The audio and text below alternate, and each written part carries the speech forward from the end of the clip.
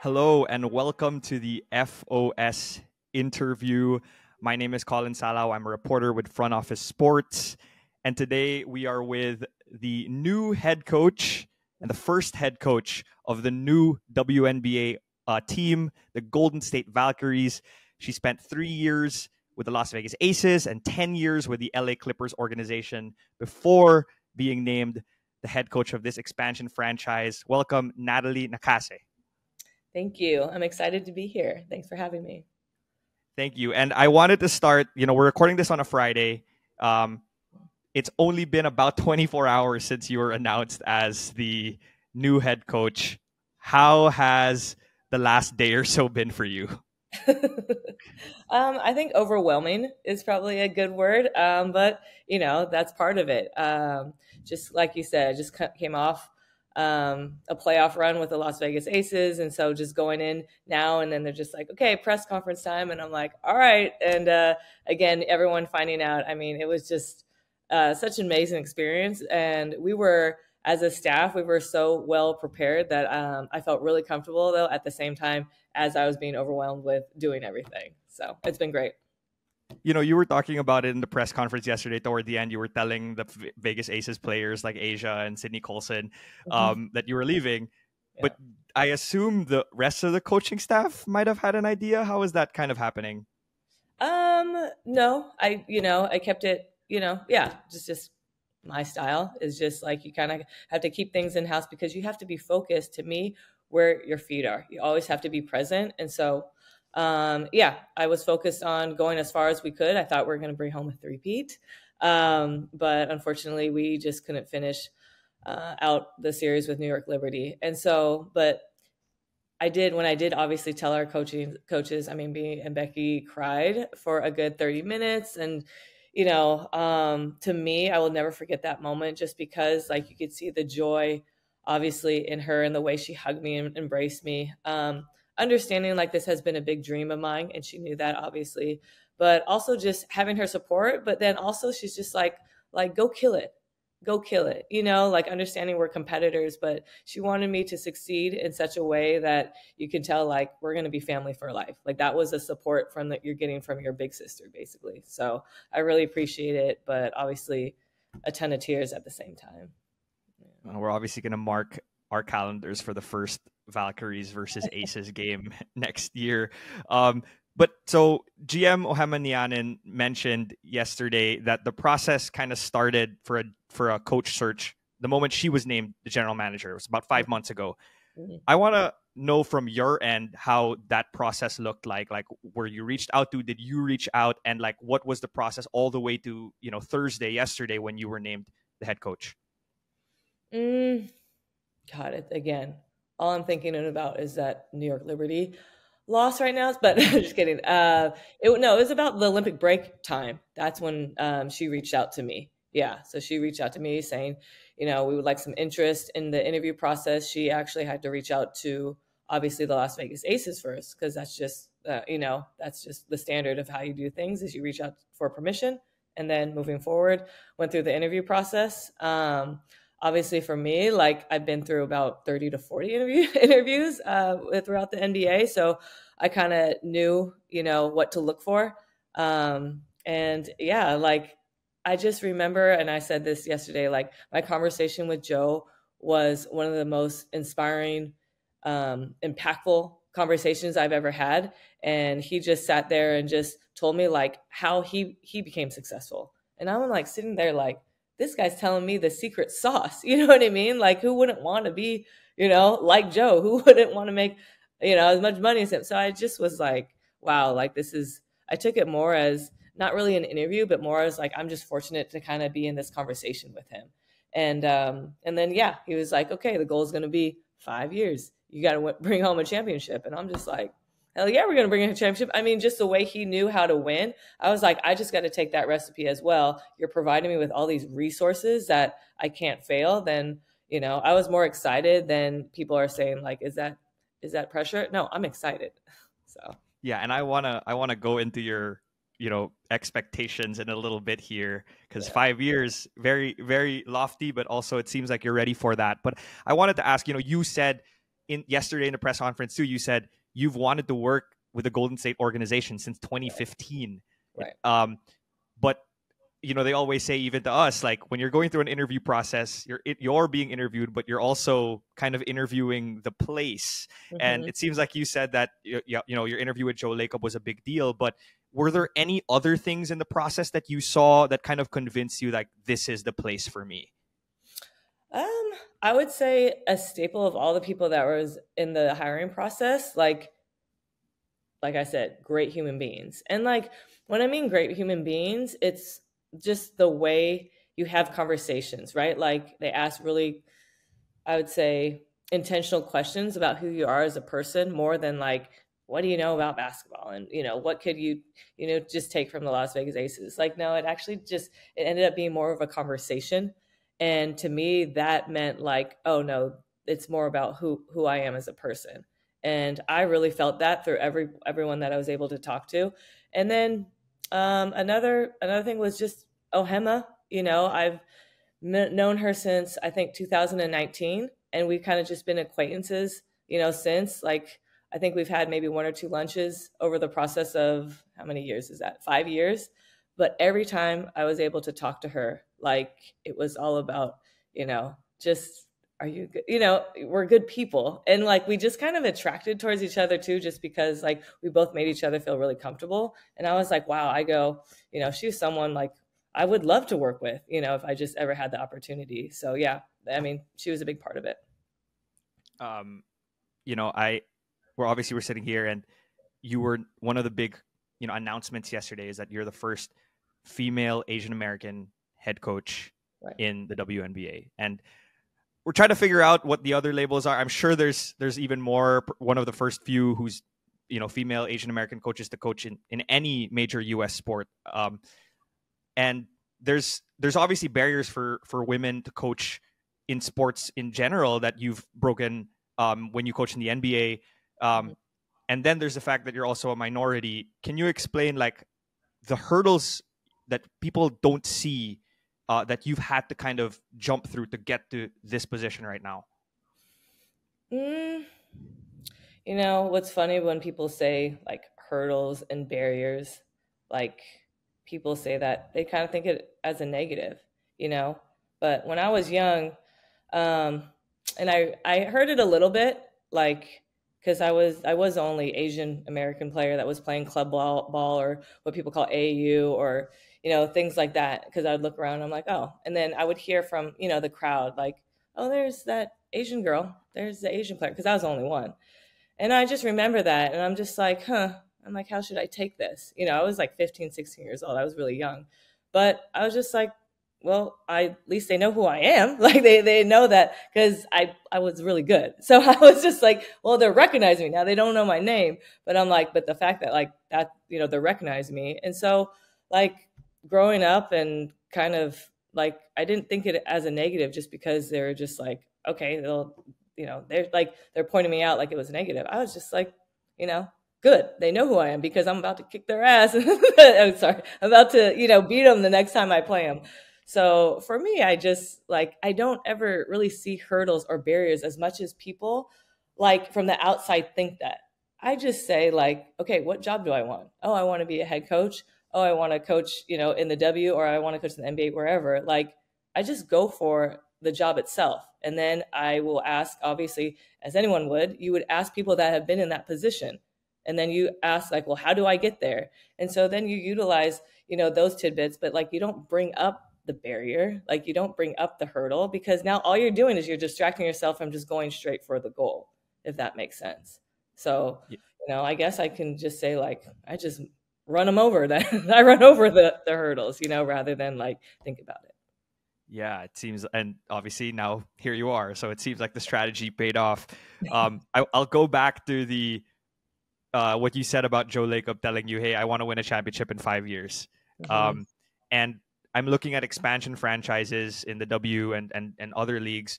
In the W specifically, some of the recent ones, the Sky, it took them 7 years to make the playoffs from 2006 and 16 years to win the title. But the Dream, on the other hand, while they've never won a title yet, they made 3 of the first 6 years they made the finals.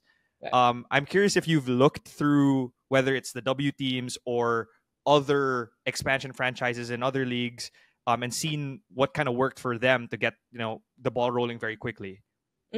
Yeah, I've definitely done some research on teams that have started as an expansion team, but then they like, if I can think right away, I mean, Atlanta doesn't have their own practice facility. Chicago is saying that they're having their practice facility come soon. Like again, Joe is providing us with a practice facility, and I'm trying to tell people who don't have a practice facility it's a huge advantage. And so whether owners, however they want to see it, like it's a huge advantage. There's a place where our players can go 24/7. There's a place where the coaching staff can go 24/7. So if we want to meet, we don't have to go to just a random office space. Like we're right there, and also we're connected under one umbrella, right? So if we have to go pull in a player and just be like, hey, we have something to say, or we got something to talk about right away, everything's under the same, building. And so that's what I'm saying is like, I'm put in a different position. We have a great arena. We have a fan base. We have, our own locker room in the Chase Center. Like we have so many things that are already, I would say, upgraded from, I think, other teams. That's just my opinion. Yeah, and that's actually perfect because I was going to ask you next about the practice facility. You mentioned, that you've mentioned in press conferences again now how important it is, and from what I've seen in the league, it seems like you could tell the difference, like you said, between the teams that have like a lot of investment versus the teams that perhaps may have not received that investment yet or are trying to build their facilities.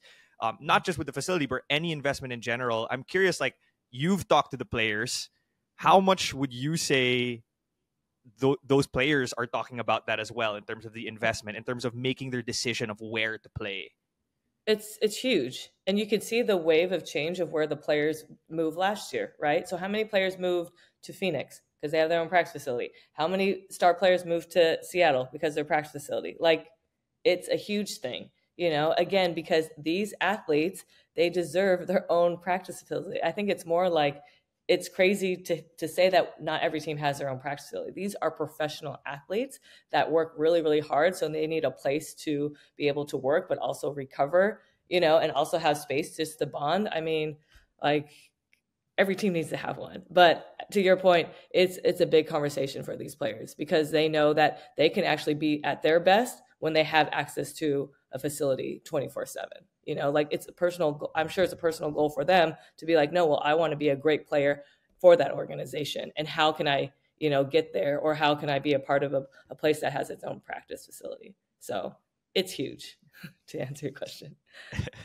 So it's nice to know that. It's interesting to hear it from someone who's like really in the weeds, because you could see it from the outside from like kind of evidence, but to see it like really play out, right? And hear someone who's talking to the players.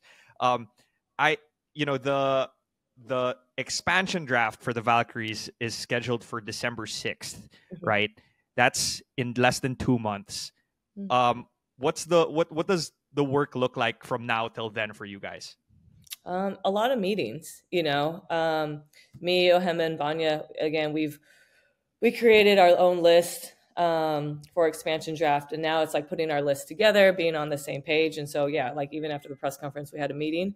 We're gonna have a meeting today, and so it's just like continuous meetings about collaborating what we feel like are going to be the best 12 players, and then from there, it's about kind of doing our background checks, right? Like you wouldn't bring in a guest if you didn't know like who you would want as a guest, right? So you would do a background check to make sure this person's qualified. So it's the same thing as when you get players, is like, you want to know how they were raised, what kind of environment did they, grow up in, or what were they like as a college player? Maybe you start to do a deep dive with the college coaches, and just make sure you do your research. Just because, again, we're trying to go for a championship here, so we want to know everything and anything that we can about the players that we're going to bring in. I wanted to shift gears to the kind of the growth of the WNBA over the last year and honestly like 5 years. But there's been a lot of talk about this growth. A lot of it is focused on the player's perspective. Obviously, everyone knows Caitlin Clark, Angel Reese, but even like how Asia has been, put into the spotlight as of late has been, different from past years. I'm curious how the coaches have felt about it, or what's the perspective you guys have seen over this kind of last few years of growth? Yeah. Well, being in it just 2 years, this is my third, going on my fourth year. So I'm kind of a little bit of a newbie, but, it's been amazing. Like anytime, a player like Caitlin and Angel Reese, and, don't forget Cameron Brink and Rakia Jackson. I mean, I can go down the line of some of these players that have done really, really well at their first year. And then obviously Asia Wilson, like just being, I don't know, everywhere, Gatorade commercial, like she's everywhere. Like that's only a positive, like, and plus you want to welcome in really, really great players, because what matters is the product, right? What matters is what the basketball is on the floor. And so the more we can bring really high talented players that are creating obviously a great buzz, I mean, that's huge for the W, and we're moving definitely in the right direction because of them.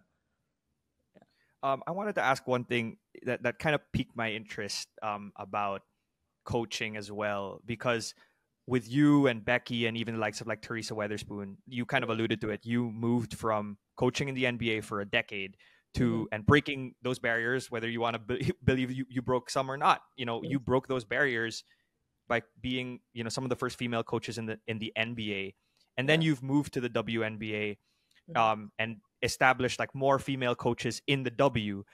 I'm kind of curious your perspective on like establishing female head coaches in the WNBA versus perhaps breaking those barriers in the men's league. Like, what have you had that conversation of, oh, should I stay here and perhaps, be the first female head coach in the NBA, or let's establish what we have in the W? Is that a conversation you have? No, not really. I mean, because everyone has their own life and their own family, and to be honest, their own crap to deal with, you know what I mean? Without saying anything, but everyone's life is different, like I literally, one of my main shifts that people don't talk about, but maybe I touched a little bit about it yesterday, was the year I moved to work for Becky Hammond was the year my dad passed. And I was just in a really, really dark place. And again, when she asked me the question, when the first time we jumped on the phone was, how are you doing as a person? And I was able to share how I really felt at the time. And because normally it's just like X's and O's, what, like I said in an interview, like you break down, how can you win a championship? But no, Becky was like, how are you doing?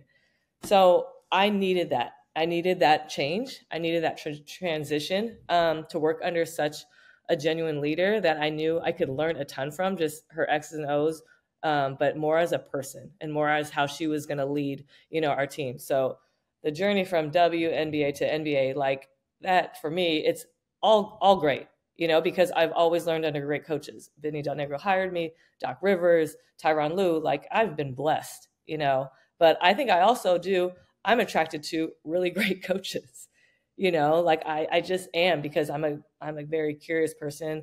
I love to ask questions. And so for me, my path was based off of like what was happening in my life. And then for me, that I'm attracted to really, really like high level coaches. So, yeah. Yeah. One final one, you kind of got teared up yesterday when you talked about your family, what they've meant to you. You talked about your father. Can you kind of go deeper into, what they've meant for you so far and getting to this point, and what they'll be for the for the start of this journey? Yeah. Losing my dad, like, again, he was my best friend. He was my rock. I mean, it's crazy. Like even yesterday before the press conference, I was like, I want to call dad. Like, I just want to call him. Like, I just want to like hear his voice, and, I'm hoping like he'd be proud of me. I think he would, and when he's proud of me, he always kind of gives me this like head nod of approval. I don't know. That was just our thing. But yeah, so what I do just personally, I do talk to him. I'll just go into a room and I'll just like pretend that he's listening from up above, and I'll have a conversation. So it's just been so helpful for my family and my best friend Melissa. Like they pick up the phone every time I call, like every time, because I talk to my dad every single day. And so like even if they miss it, they'll like call back within like 5 minutes. And that's just been big, because for anyone who's lost a best friend or a relative or a parent, like, you know, it's about the people that can be there for you, you know, and it's not just also being there, it's just always being there. Like, they always pick up that call. It's just because, like, I can get into like really tough times, just because I put a lot of, you know, challenges. People like to say pressure. Like, I like to put myself in real stressful situations. And so they always kind of pull me out and say, like, take a breath. It's okay. You know, everything happens for a reason. And so, yeah, they're huge. I mean, I wouldn't even be, it's kind of crazy, but I wouldn't even be alive if they were here. They weren't there answering those calls, like, as much as, you know, that sounds pretty deep, but yeah, no, they're a huge part of my success and moving forward. You know, I can't wait for them to experience this journey. Thank you for sharing that with us on the FOS interview. And Yeah. we look forward to watching you in your journey with the 13th team in the WNBA, next year's expansion team, the Golden State Valkyries. So thank you so much for joining us, Natalie Nakase, the next head coach of the expansion Golden State Valkyries. Thank you for having me.